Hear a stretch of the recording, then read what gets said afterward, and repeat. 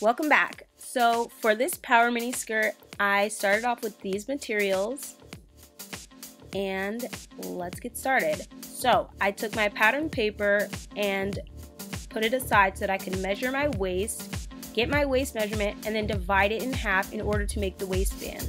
So how I'm making the waistband is I'm using the 13-inch measurement across to draw a straight line across, and then a straight line under it parallel to it that's also 13 inches, and then matching them up 2 inches apart.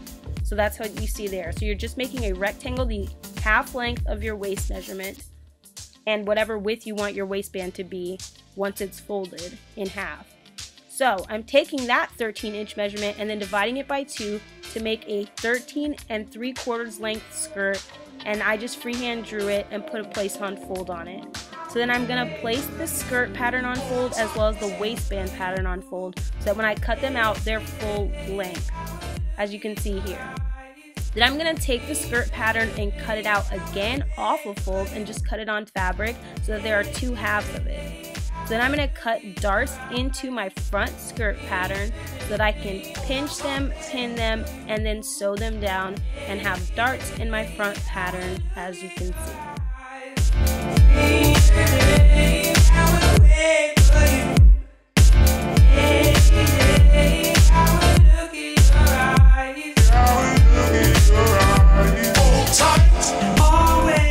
So then I'm just going to sew the darts down, and this is how it's going to look.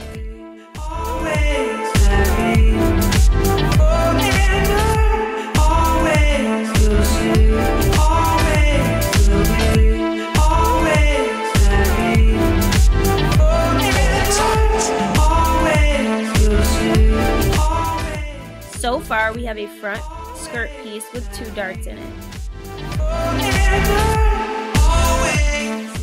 Alright, next step, so we're going to take these 2 halves that we cut and mark darts in them again, and I'm doing it with Sharpie this time instead of cutting because I didn't feel like getting the scissors, so it's the same exact thing. And then we're going to pinch it, pin it, and then make sure it's the same length as the front. Mine were 7 inches long, and you want to make sure it's the same length when you are sewing the darts, so that's why I mark it with marker.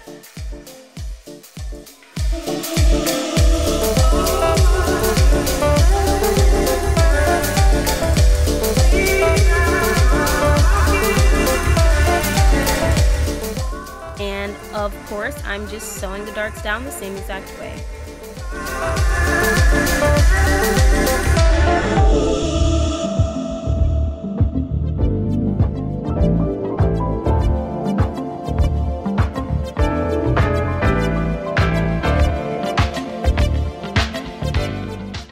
Now we're going to take our 2 skirt back halves and place them on the front skirt piece, right sides facing each other, meaning correct sides facing each other.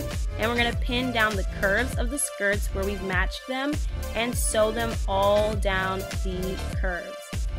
And the straight sides should be in the middle because that's where our zipper is going to go. So we're sewing down the curve of the skirt so that when we open it up we have this piece, and now it's all one.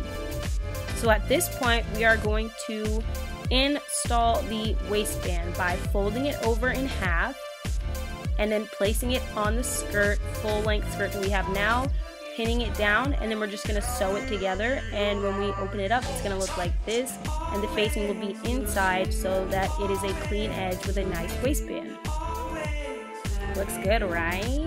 So in order to do the zipper section, we are going to fold it over at the back opening, pin it down, and baste it, meaning a loose stitch that we can open later. Then we're going to place the zipper on the basted area and then sew the zipper down for real. So this will be sewn together. Now you see how you basted it and the zipper is inside once you turn it inside out? Now we're going to cut the basting open so that we can reveal the zipper. Do you get it? Because now once the basting is cut open, this stitching should be facing the zipper, and when we zip it and unzip it, it's sewn together. And I don't have a zipper foot, so that's why mine wasn't attached all the way down. But that's what it should be, and once you're done, you'll have this, the final result. You can hem it or not. Obviously, the one in the American Apparel website wasn't hemmed because it was vinyl. So that's it. Thanks for watching.